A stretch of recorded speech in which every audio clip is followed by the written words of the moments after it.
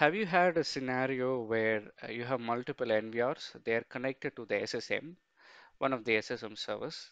All the NVRs are connected. Now you have multiple clients, workstation clients. You have each with two monitors, and these clients need to access all the NVRs for live view and playback. Now these clients will be connecting to the SSM server. In this video, we are going to see how to access the SSM server from client's PC.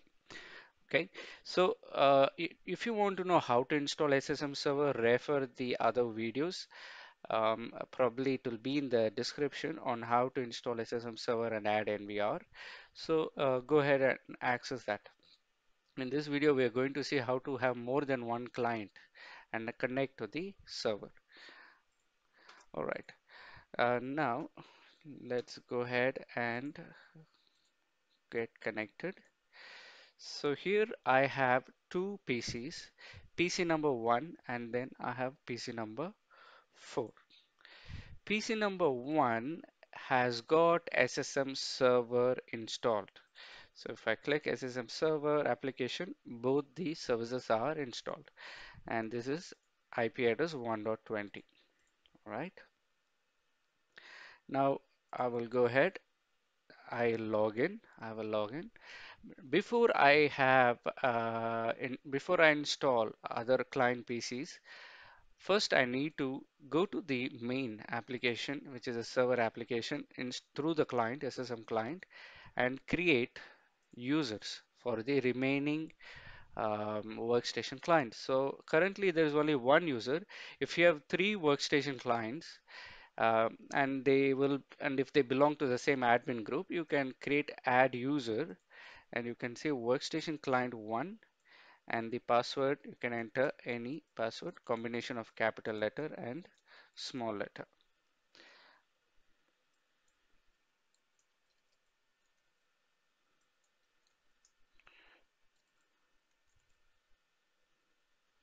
Okay, register.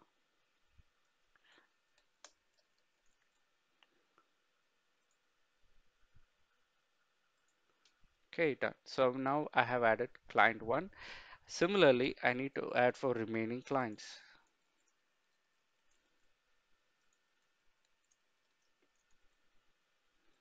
Done. Then client 3.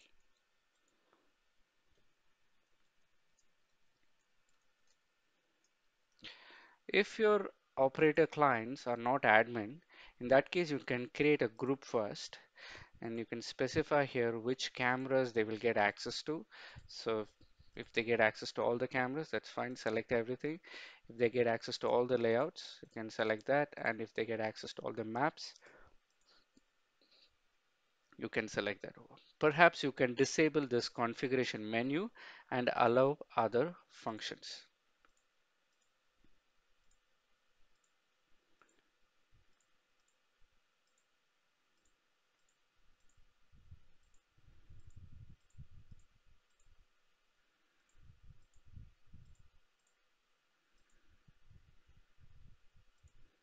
Done.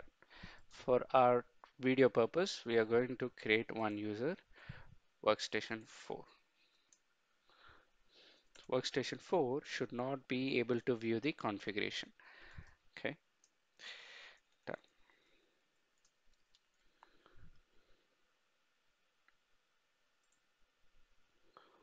All right, so we have 4 users.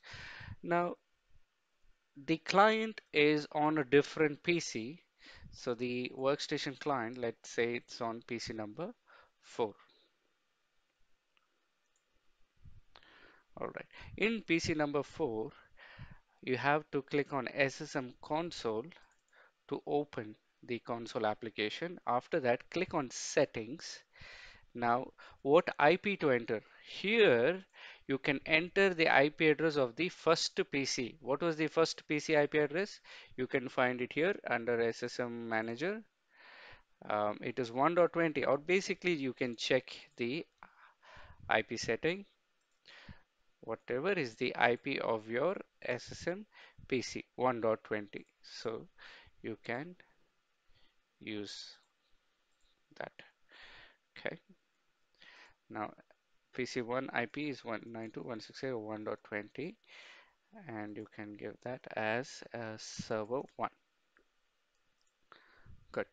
Now, what about the username? We created now a couple of users just some time back. So workstation client 1, I will go ahead and enter the password. I should now be able to log in to that PC number 1. Whatever NVRs, whatever cameras are connected there, I can see it from another PC, which is a client PC, all right, with the credentials. Great. So now I have all the cameras, right? I can access the configuration menu. I can see my user which I have created. So you can go under user, you'll find all the details. So it's basically I've logged into that particular server as an admin. Now let me log out and log in as WC4. He should not get access to the configuration menu.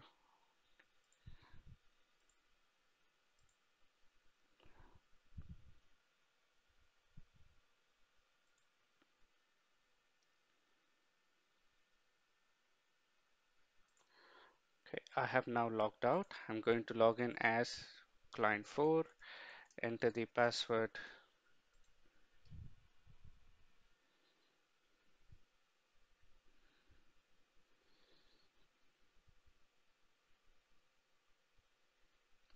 Now, now you will see that I have logged into the system. I can do all the functions. I can see the cameras, but I don't see the configuration option. It has been frozen. All right. Now, if you have other workstations, for example, let's say now I have another PC. Let's say this is client 2, client PC 2. Client PC 2 also install the SSM Console client application. Then in order to connect to server 1, how I should do that? Click settings and enter the IP address of server 1. It is already listed here, so I'll just check it and put SVR1. All right, login. Now I cannot use the same username. I need to use a different username because you can log in only once with a um, you can log in not just once. Basically, you can log in with one user ID at one point. You cannot have two user IDs logged in at the same time. All right. So here I have second user ID logged in.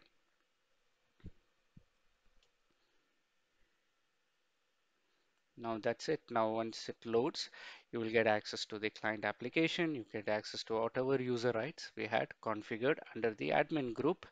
Whatever he gets authority the admin group has, this particular user will also have.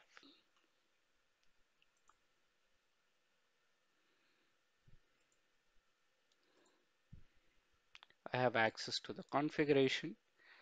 I'm basically logged in to that server 1.20.